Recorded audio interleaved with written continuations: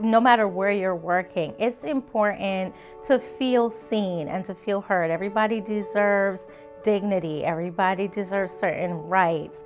And when you're working in this type of role, it can be easy to just get stuff done. But when we get to hear from the members, what do you need? What can we do differently? What can I change for you? It reminds us why we really are here, because there's people behind all the work that we do. It's not just about paperwork or about sending emails to the health insurance to make sure.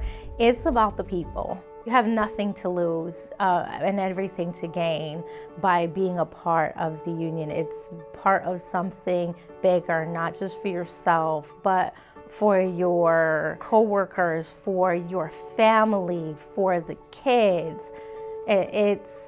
You're standing for something meaningful. It's not just signing a piece of paper and getting some benefits and paying some dues. It's so much more to it than that.